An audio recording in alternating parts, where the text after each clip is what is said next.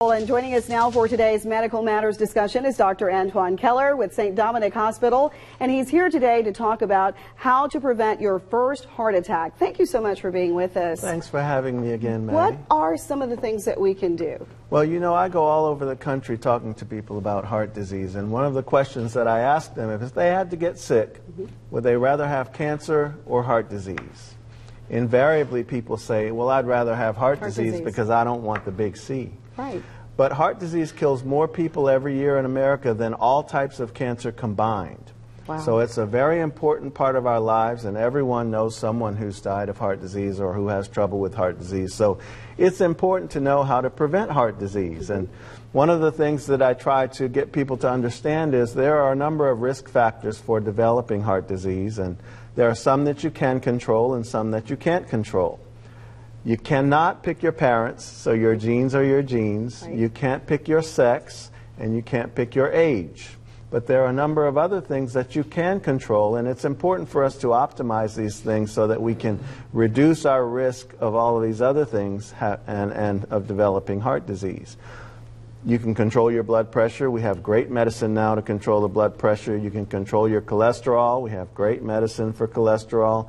You can control your diabetes. You can eat a low-fat, low-cholesterol diet, and you can get exercise every day, at least 30 minutes, and 60 minutes for weight control. So those things that we can control, we have to be sure that we optimize them to try to reduce our risk to the lowest possible risk we can have. What about stress? Is stress a huge factor, or is it or is that a myth when it comes to our heart health? That's a great question. Stress is one of those things that is bad in and of itself, and it's also a surrogate for other bad habits like overeating and smoking, which is the absolute worst thing you can do for your heart and for the rest of your body. You don't feel like exercising when you're stressed, and you have a number of bad habits that are associated with the stress that potentiate atherosclerotic or hardening of the arteries. Wow. Now, one of the other questions we have is, do stroke and bad circulation go along with increased risk for a heart attack? Yes.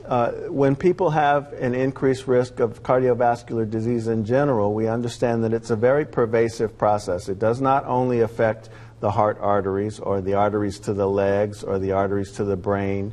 So if someone is at risk for developing an early heart attack, then they're at risk for developing an early stroke and developing claudication, which is pain in the legs as you walk. So those things need to be monitored as well as the heart, and it's important to try to optimize your risk factors to reduce your risk of all of those things. At what age should we become concerned about our heart health? Most of us think it's as we age, but I know younger and younger people who have had heart attacks. Yes, it's interesting. When we were in medical school, we're always shown these pathology slides of specimens of patients who are very young who developed hardening of the arteries or atherosclerotic disease. And even in babies, toddlers, and young children, we can find some evidence of a progression of atherosclerotic disease. Although it might not be obstructive at the time, there are changes that are consistent with developing this problem. So it's important from a very early age to be very cognizant of your risk factors, especially if you've had people in your family that have developed heart attacks or strokes at a very early age. Now let's talk a little bit more about diet. Are we talking about eating green leafy vegetables? Are we talking about making sure that we add more fruit, stay away from the sweets? And there's been so much debate about the meat, and especially the meat that the processed meats. That study came out saying we shouldn't eat it; it causes cancer, and then the World Health Organization kind of backed off from that. So what is the best thing for us to eat? Because I think all of us have bad habits. Sounds like your doctor's been giving you a few lectures, huh, Maggie? Yes. Yes, fresh fruits and vegetables, anything that is not processed, you can eat as much of those things as you can handle. If you're diabetic, you want to stay away from concentrated sweets like orange juice and things like that.